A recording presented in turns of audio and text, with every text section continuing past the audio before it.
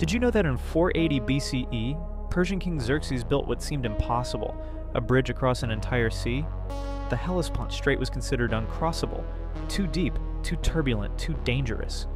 But Xerxes chained together 674 ships, creating a floating bridge over a mile long. Massive cables thicker than a man's waist, woven from flax and papyrus, held everything together. Stone's wings, several tons, anchored the structure against violent currents. Contemporary engineers called it madness. The water was 200 feet deep in places. Storms regularly destroyed anything in their path. Yet for 7 days and nights, an endless stream crossed this impossible bridge. 2 million Persian troops, horses, and supply carts marching from Asia into Europe, the largest invasion force in ancient history, all walking on water. This engineering marvel enabled Xerxes to bring the full might of the Persian Empire to Greece's doorstep. One bridge changed Mediterranean warfare forever.